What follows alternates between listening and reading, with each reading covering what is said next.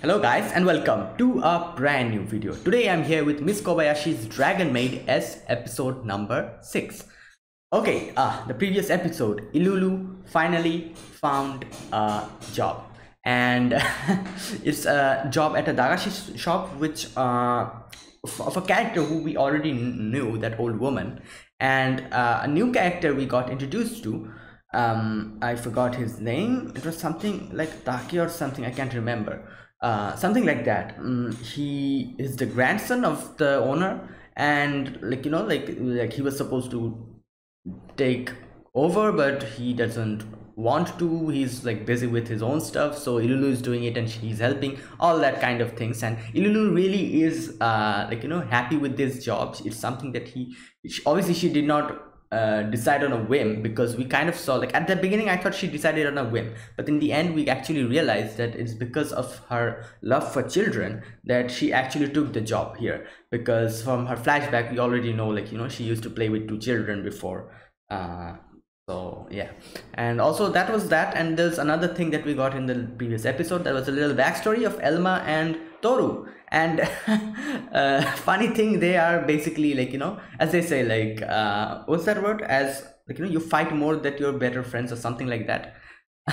Something like that, like they kind of bicker around each other, but they're good friends when it comes to it in the end. And we also saw kind of the differences, the way their ideals kind of differ at the same time. The way Toru kind of told Elma that you cannot keep pampering the humans like this. What will they do when you're not there? Or will you, like, stay here forever? Is that what you're going to do? Stuff like that. And yeah, we got a little insight on their relationship, on their backstory.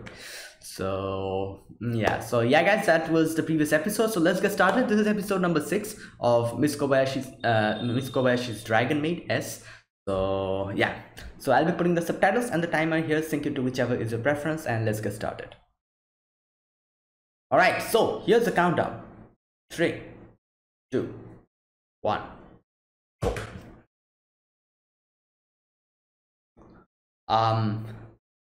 Whoa, that's a way to... Oh, this is Luca. Oh boy.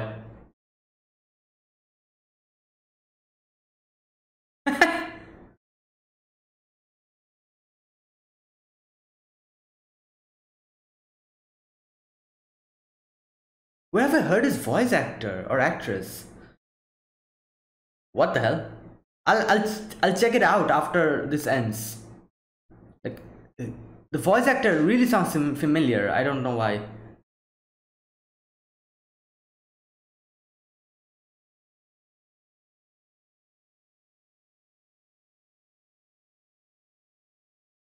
So today's will be an episode focused on Luca and what was his name? Sota, isn't it? I think, yeah.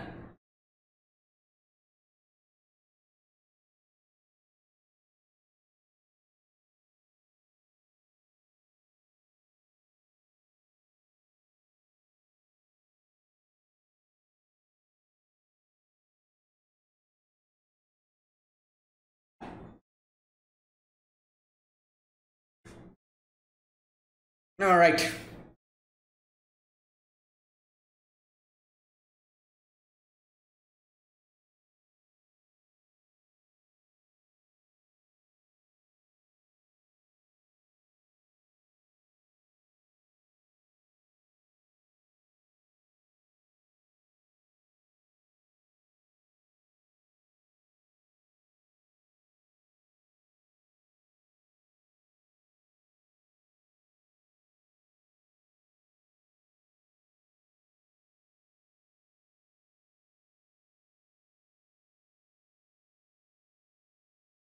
Okay. What he? What the hell? He installed cameras? Um. Um. What?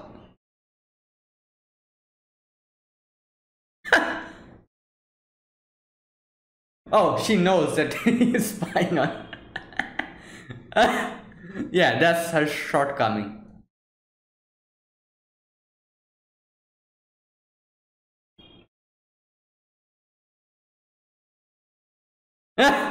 Wow.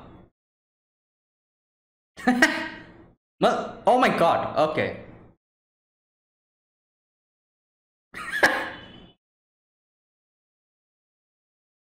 Oh boy. Wow. He also brought one for himself. Wow. What? She's diligent. He's diligent. Why were you? Why was he walking on that side if he? He's a gentleman, you know.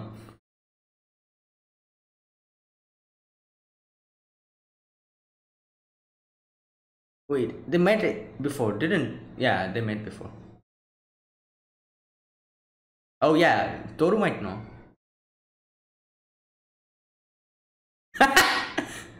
Ah, okay. Huh. Oh, oh, oh. Okay, so that's why. That's how. What?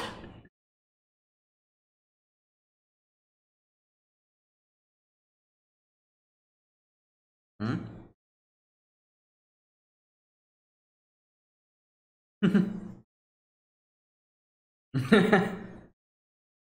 Hmm.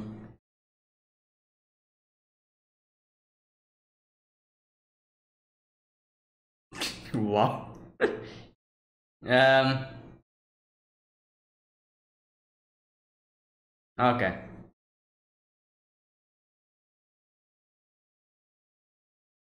Yeah.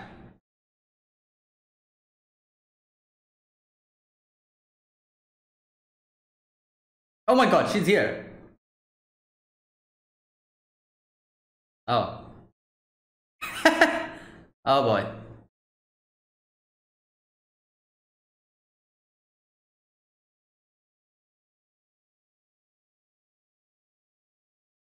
Hmm.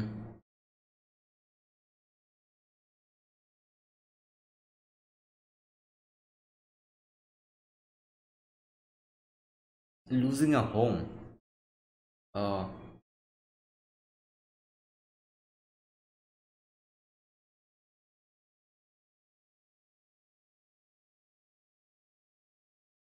Okay, that's why she travels. Oh yeah.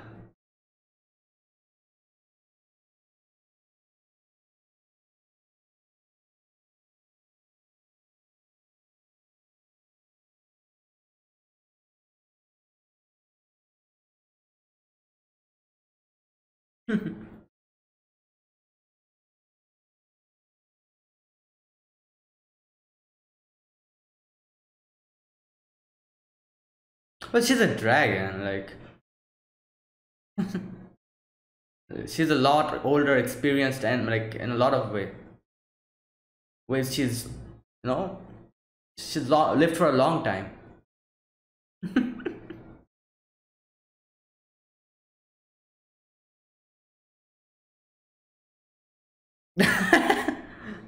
Well, that you can't do anything about. As I said, like she's a lot older and a lot more experienced.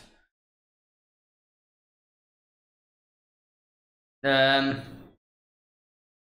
Um. Okay. Must something happen with. Oh. Oh. Wait, Fafnir is there.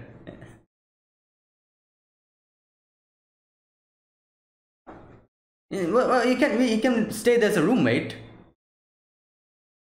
Yeah, new events or something. Or new game.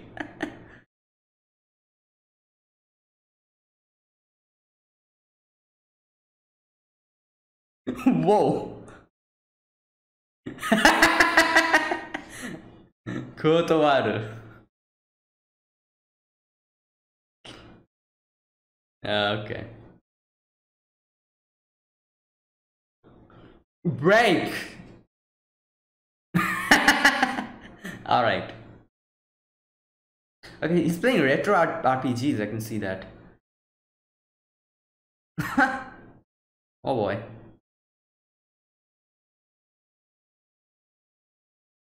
Oh yeah, he can. I don't know. Oh, okay.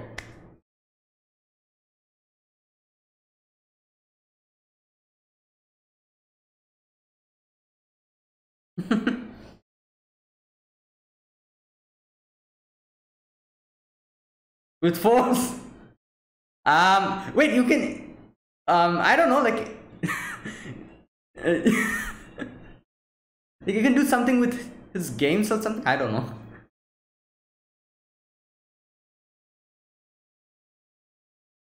Oh, that's Fafnir.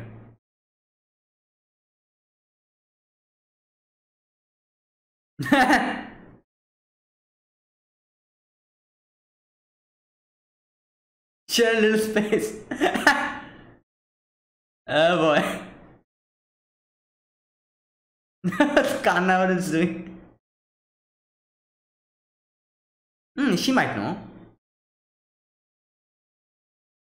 Yeah. You can contact Sota if you know. Okay, there you go.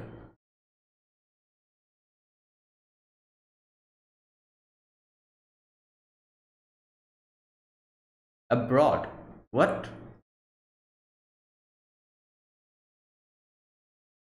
I can help. Yeah, I'm the yes.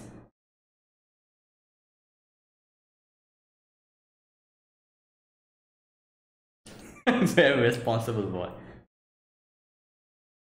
But Luca's also a dragon, so. But Fafnir is, yeah. Whoa.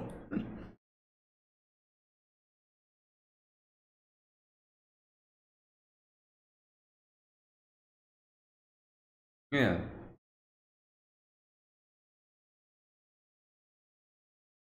There you go. So. Oh.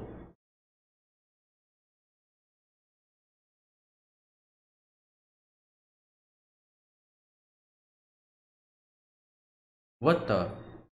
Whoa, that's very pretty looking.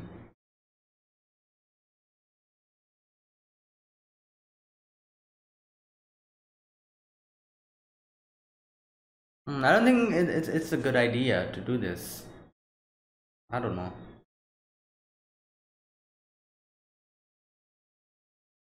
Okay. Lifespan.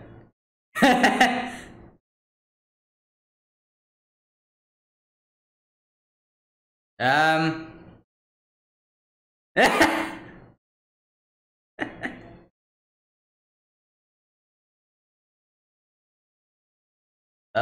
Okay.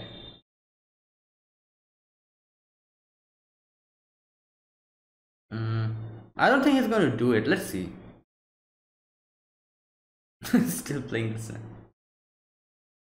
Nah, he won't do it. He's better with him being friends with him. You know.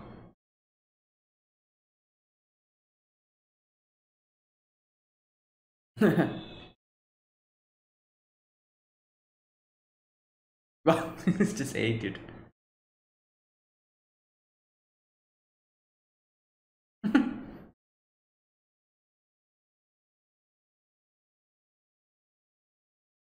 Hmm.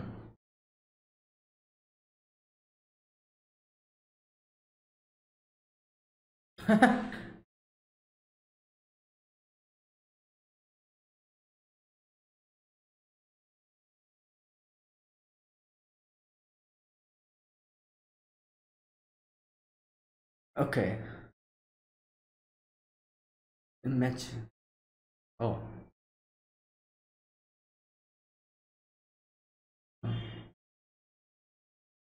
Hmm. Oh, so from as soon as you're born.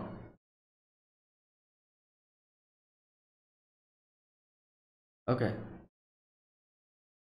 Oh, that's why there's no. Yeah. Oh. Oh. Oh.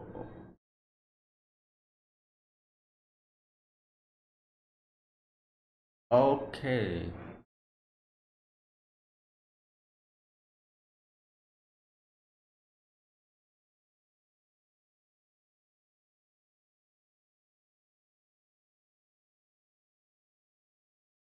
Uh,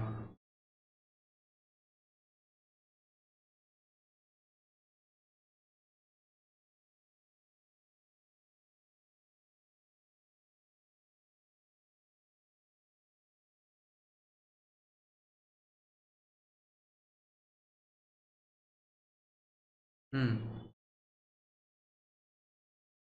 I don't think that's the full reason, but Graham. Oh, Siegfried. Okay.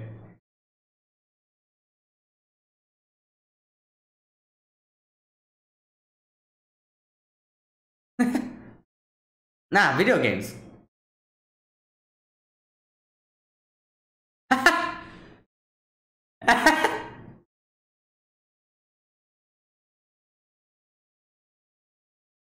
Insta-kill. Well, Taki is more experienced in video games, so you know.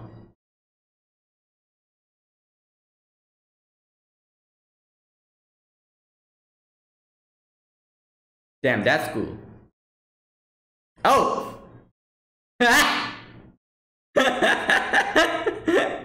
Oh boy, he showed the glimpse of a little glimpse of his true power in front of Sota.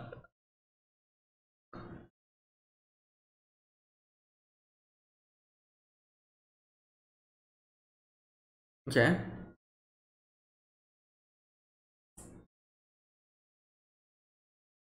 Um, caterpillars.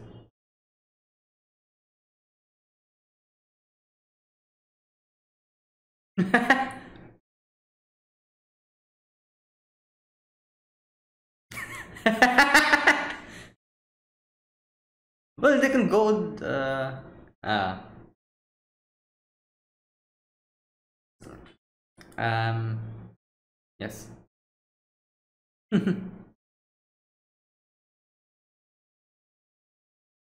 Okay.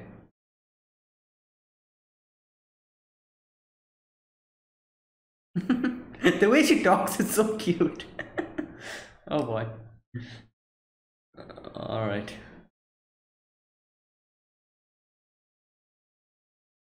Really impressive voice acting for Kanna, you know, like.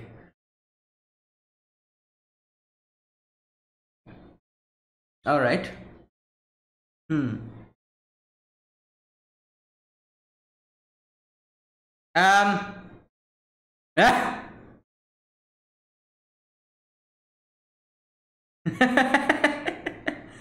Oh. Okay. All right.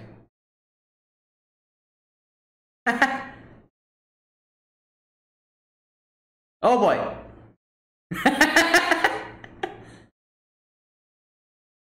Oh, you're dead. More time.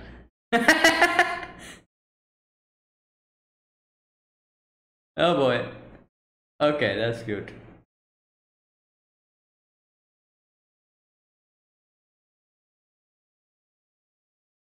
Oh, wait.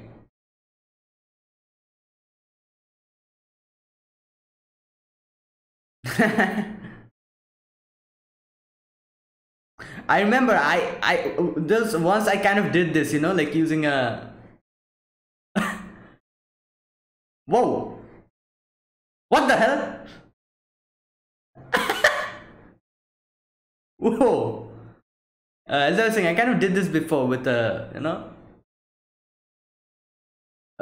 soccer ball like this.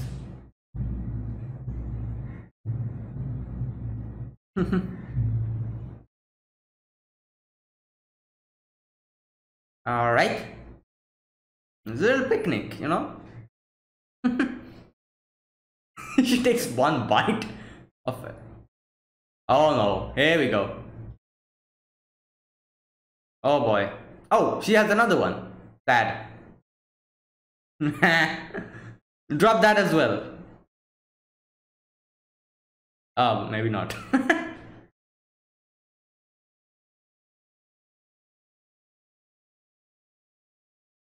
What?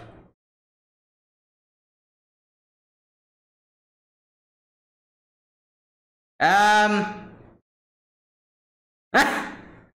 she just wants the food. She just wants the food. um, okay. Oh boy. Oh, your food.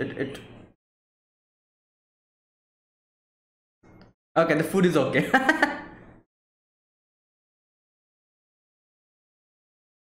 Oh my god. She's going to pop. Yeah. All right. Let's resume the journey. Wow, so many things happening.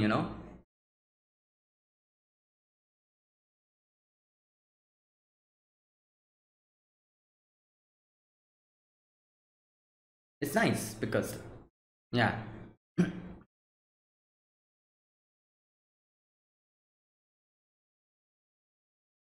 it's kind of different from what she's thinking. They usually revert to the dragon form, and yeah, there you go.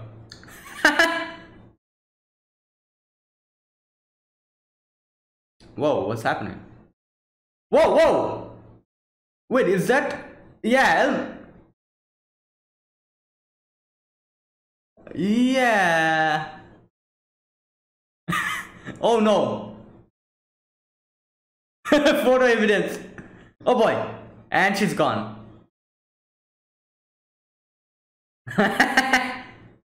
She's gone.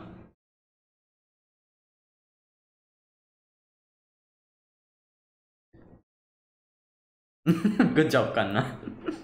Okay, there we are. Let's take a picture and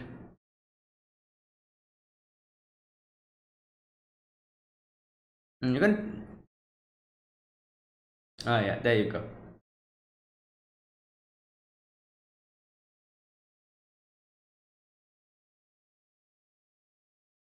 Hmm.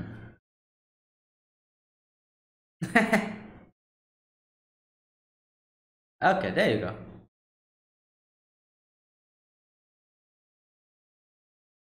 It's a long way. Yeah.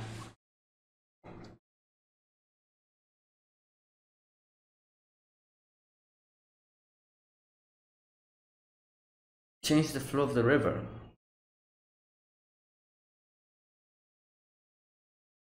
Okay.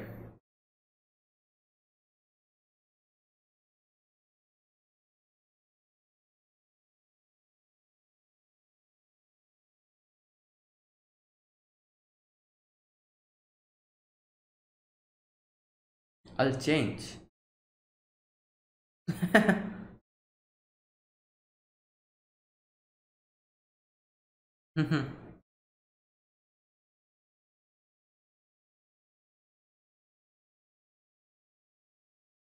All right, there you go. Nice little picnic, vacation, whatever. The monster, yeah.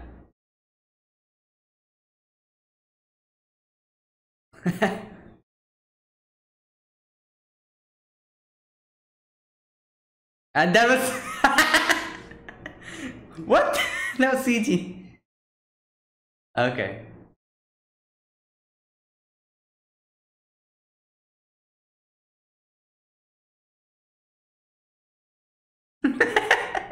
Okay. Wow.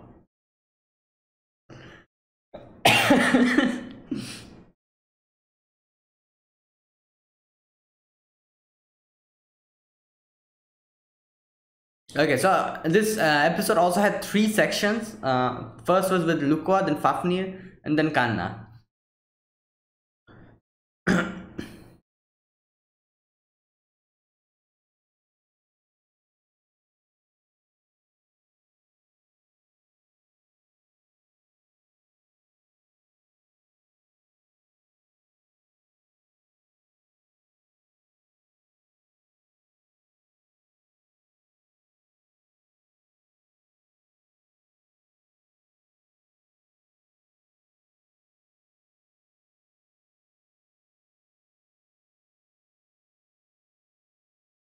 Okay, so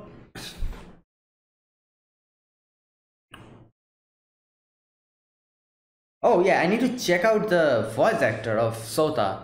I don't know why, but I'm feeling as if of I'm very familiar with it.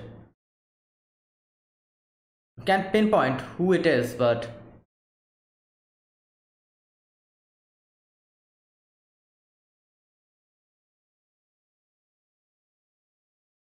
okay, that is it, I think. Yes.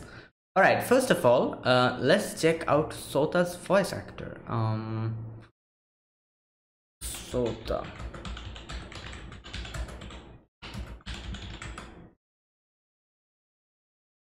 All right. His voice actor is Kaori Ishihara. Okay, who did she voice act? Uh, wait.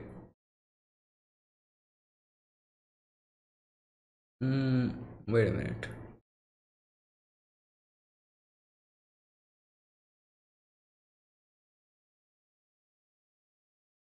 Okay, I'm not finding anyone that like I don't know why, but I was feeling I've heard it before. Like yeah, obviously like there are characters she voice acted, but I'm not that much familiar with them. Like I know them, but they're not someone who would put a lasting impression on me, I think. Yeah, like that's kind of my mistake, I think. mm,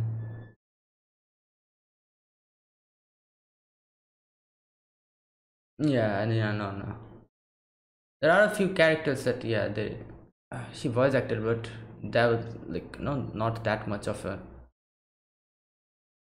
like important characters, like basically side characters. But I don't know why, but I'm guessing I thought it was some other voice actor or something. Anyways, so yeah, okay, so all right, so this episode here, we, as I said, like it's broken up into three parts. The first part is Lukwa, then Fafnir, and then Kanna. All right, so for Lukwa here, the thing that she said about her past, I'm sure that's something that's related to her backstory about her losing her home, and like that's why she's not usually does not persist in one place, travels around. But as Toru said, that since she is settling down at one place for such a long time, it really does mean that she respects Sota, and otherwise she would not do that. And Sota trying to like be like obviously like the way when he summoned Lukua, he was basically like, as he said, like I want to be like, I'm sure he just wants to be someone who is on equal standing with Lukwa. The way he always tries to make her, submissive against him. And because he always says that, yeah, you're my familiar. That's basically because he actually realizes his own shortcomings, as we saw in the end when he says that I know that I'm not that much of a, you know, what did he say? That actual sentence, like I'm not that much of a, yeah, I was it was not good enough, like I'm not good enough for you or something like that, he said. So like he basically like he realizes his own shortcomings, and he really wants, like the whole fact that he is the one who summoned her, and at the same time this whole thing of like I myself am not worthy enough, these two things are kind of making him always try to like defeat Lukua in one way or the other, always trying to like know her weak points, but kind of getting like like back to like what do you call it, like it kind of overturning the whole situation, is kind of turning on him in by the end of it, like as we saw, like he brought coffee, bitter coffee to Lukua, and he himself was unable to handle it like this. So he always tries to do this because of that. He just wants to be treated as an equal, But as we as we can see here, it's not that Luca is she's just like messing with him in a way. And like from that camera scene we could obviously see, like, she obviously knew that the camera was there, and just she was just messing with him. And she was like, oh, my weakness is wearing clothes. And then he brings the clothes, and she's like, okay, I'll wear it. Oh boy. And then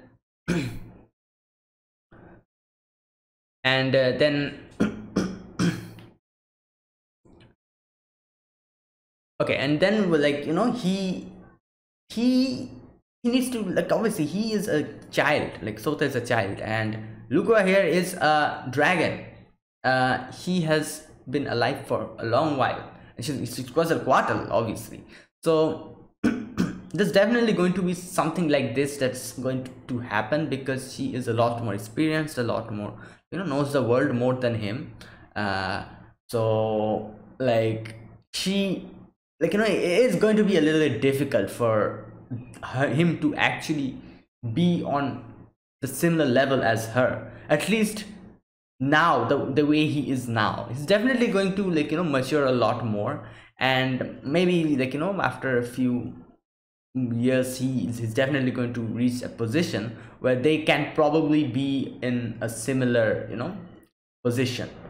And but I don't know, like, maybe that won't happen. Luca is kind of like he likes teasing him and everything, so that probably won't happen, I'm not sure.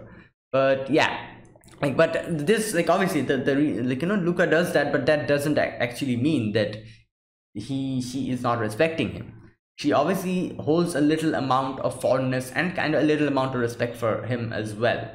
So that's why, the thing that she's basically doing, as she said, and he said, I feel like I'm not good enough. The thing that she is doing is for her fondness of him, and I'm sure Sota understands that, I'm sure, in a way. But since he's a child, he still wants to be there's this whole fascination, especially for the children who they have this fascination of growing up. I also had it when I was younger. And we always think that, oh, when will we grow up, it will be so cool. When we grow up, no one will be able to tell us what to do. We can do whatever we want to, in a way. But all children have this. And but unfortunately, when people actually do grow up, they actually realize that, nah, being a kid was better. Oh boy. So yeah. And boy. And as Luca was kind of patting him on his head, he was like, oh, I wish you don't treat me as a child. But that's going to happen, obviously. Luca is a lot more teasing him, and kind of a lot more experienced about the world than him. But yeah, that was the thing with Luca and Sota. And then the whole thing with Taki and Fafnir. Now here, Fafnir tells, now obviously that's not the full reason that he's here, but kind of a reason why he's here, in a way. He he knows that the thing that he said here, yeah, dragons are mimicking humans. He says that dragons were not like this before. They had no, the whole thing of parent and child is not there at all. They they were creatures who never did really care for their young. There's no child or parent status there. As soon as, I'm sure, as soon as they were born, they got thrown into this whole ranking system as to who is stronger than who. And according to that, their what can I say, their position in the world was decided, how strong is someone. And this type of what do you call, a brutal world, always filled with war, and bad, a very bad type of a situation, where it was like a dog eat dog world, especially for the dragons and all.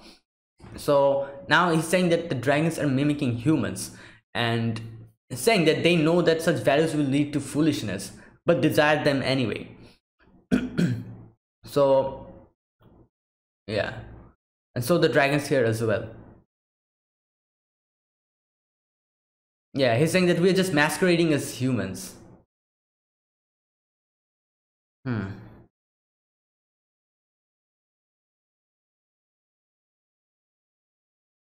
Okay, and he says that, like, like everyone here is like the dragons that are here, Toru, Elma, and they know that, and they're still doing this whole masquerading as humans, trying to mimic them.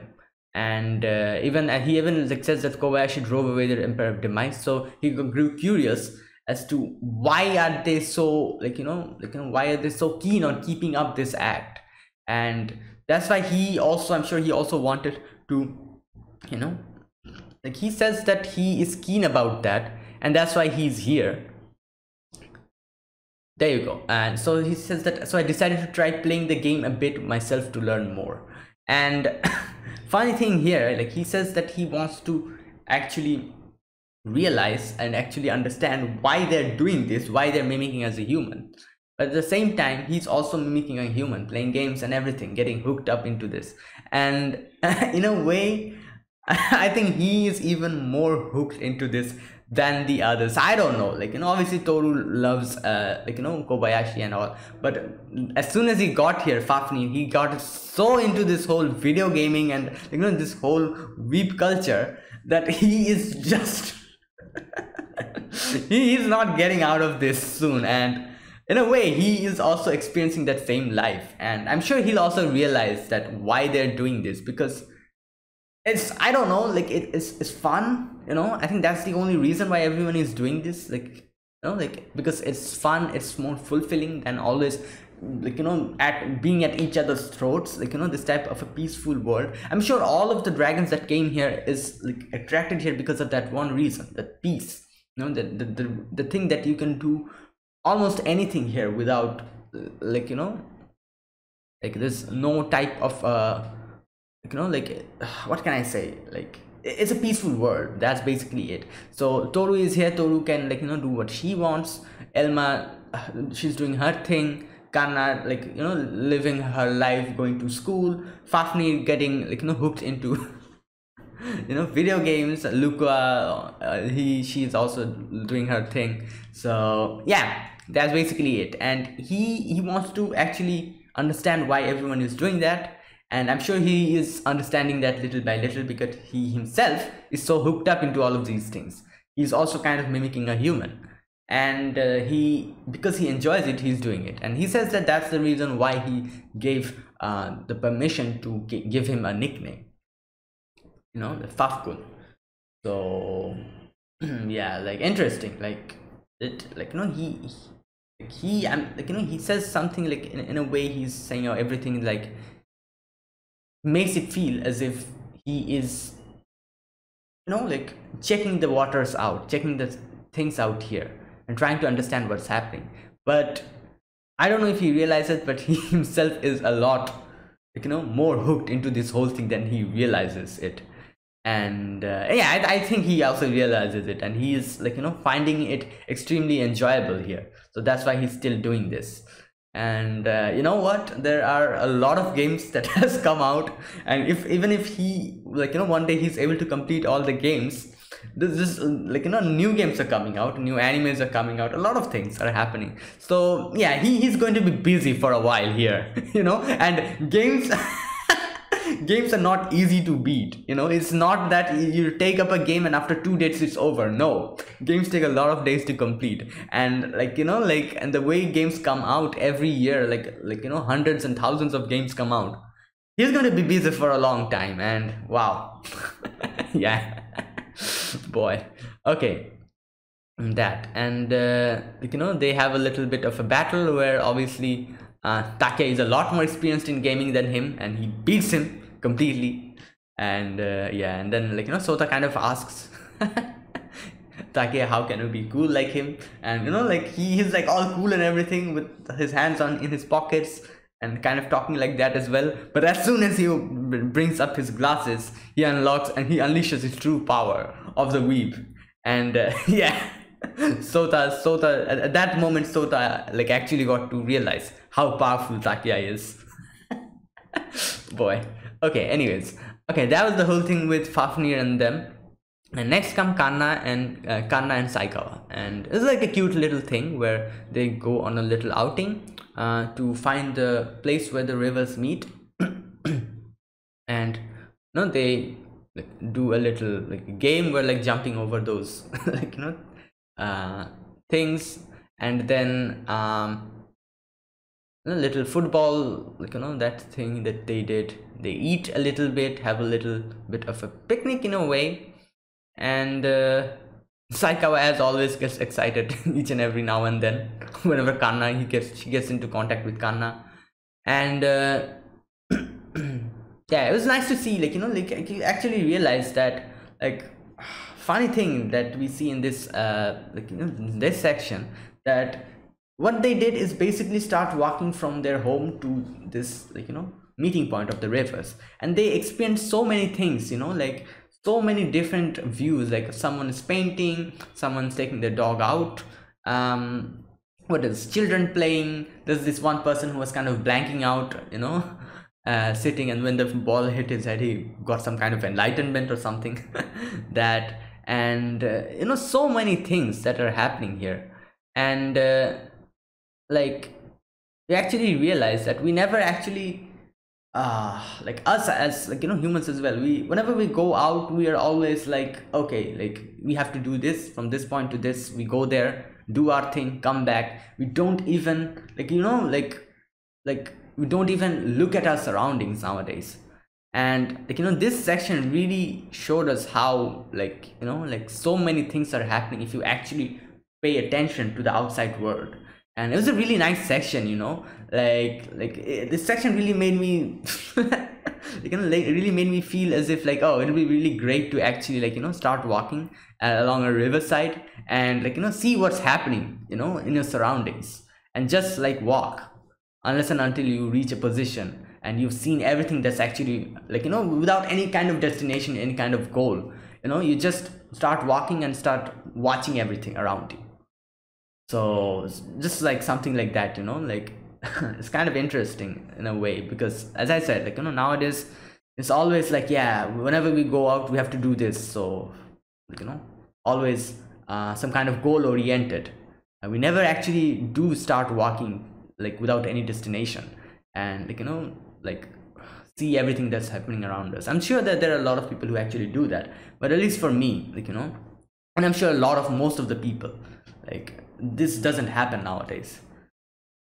But yeah, that's kind of anyways, okay. And then they got to see, obviously, Elma bathing in the river. Boy.